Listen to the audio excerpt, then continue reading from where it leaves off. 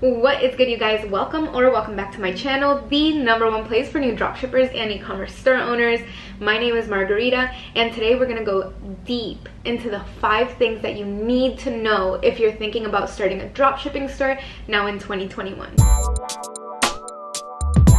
Okay, so the first thing that you need to know if you're starting dropshipping in 2021 is that this is not a get-rich-quick scheme. This is actually going to take you some time to really fully understand how to run a profitable marketing campaign, like on Facebook or Snapchat or Google. You need to learn kind of what a good product looks like that you can sell profitably online. And there's just a lot of things that you're going to learn with experience, but just be prepared to learn before you earn. And that's when a lot of people just stop because they don't see results as fast as they think they will. So just know that if you're coming in 2021, that you are going to have to be persistent, be patient, and definitely problem solve. Just know that if you are the type of person that's going to come across one problem and quit, then dropshipping is not for you. And that is just me being honest. I am not trying to be mean. That is literally just trying to be honest. Just know I'm not trying to scare you, but I'm trying to be realistic with you. And it's honestly not as easy to start now as it used to be. But for those 1% who really stick with it, you see the 1% all the time.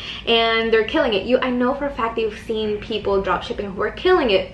And then there's so many people who try and just stop, and it's because they didn't stay consistent with it. So it's up to you. You're gonna make the decision. You're either gonna start and stay consistent and create a system and make it work, or you're gonna try it out and see that it's kind of a little bit too hard for you, and that is completely fine. There's a lot of other things that you can do. You don't have to dropship from Shopify. You can literally do whatever you want. Just whatever you do, same thing applies to this. Start and just keep on going no matter what. And just believe in yourself. Stay consistent and believe in yourself and have faith that you are working towards something great.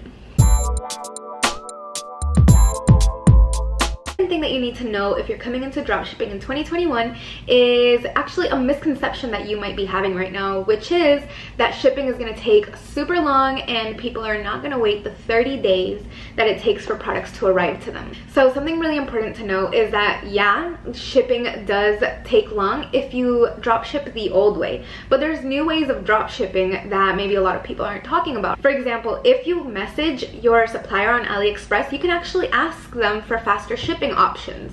You can be like, what shipping method are you using? Do you have any faster shipping methods? And how can we work that out?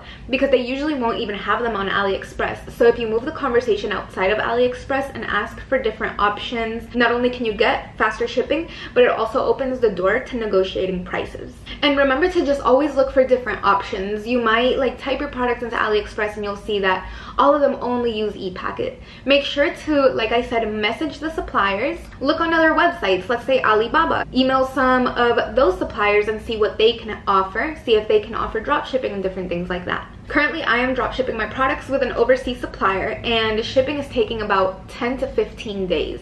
And that's actually not a long time. People are okay with waiting a week and a half for their products to arrive. That is, not everyone can be Amazon, so that's just standard shipping for some people. And I'm telling you this because all it took was us realizing that we had to change in 2021. Even in 2020, we started in 2020, that it just wasn't the same anymore. People were calling too many chargebacks and it was just taking too long. It was not a fun experience for the customers to shop with us.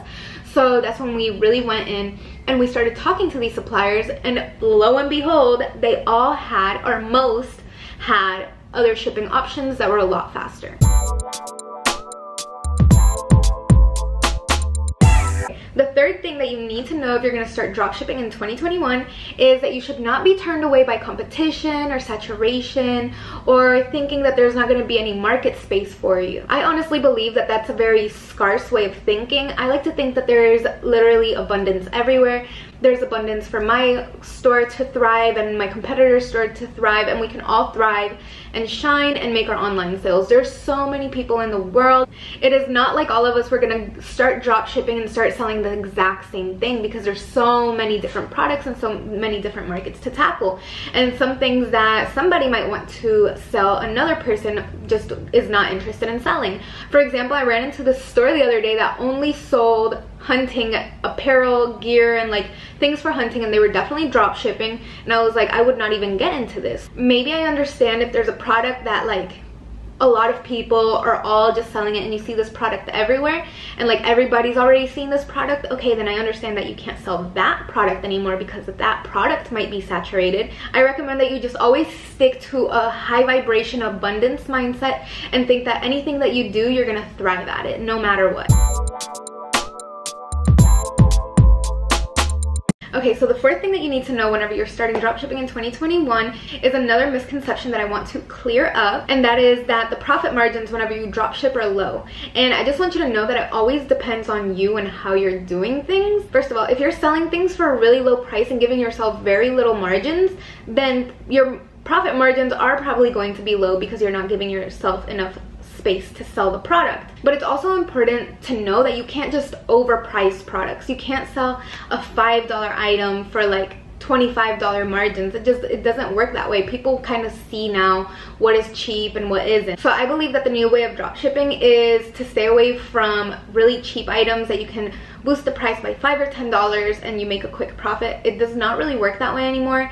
I definitely see dropshipping moving more towards high quality goods that you can increase the price of it by $20, maybe $25 because the value is there. The product holds the value that you're pricing it at. And some people are gonna be like, oh, well, you're gonna be buying a product and increasing it by $25. And that's kind of what happens in the distribution model. I've said this before, but there's the manufacturer, the wholesaler, the retailer, the customer, and then like the distributor. There's like so many people involved in the distribution channel from when the product is made to when it is delivered to the customer. All these different companies and all these different people are going to be taking a percentage of the product, and the product's price is going to be increasing anyways to the price at which you're going to be selling it at. You're just cutting out all of the middle people.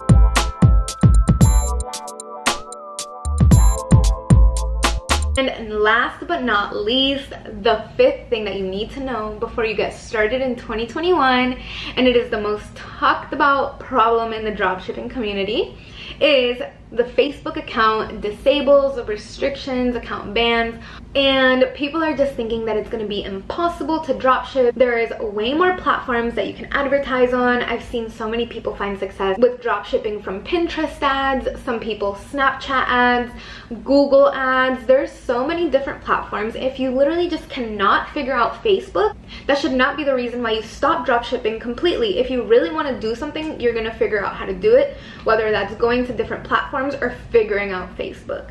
Leah and I created the Facebook Unlocked Blueprint that has helped so many people continue running their ads even after an account ban. There is borrowing accounts from people. There's just so many different things that you can do, and the main thing is that you have to problem solve. So you guys, that was the end of this video. I hope you enjoyed it. Don't forget to like and subscribe, and I will catch you guys here next time.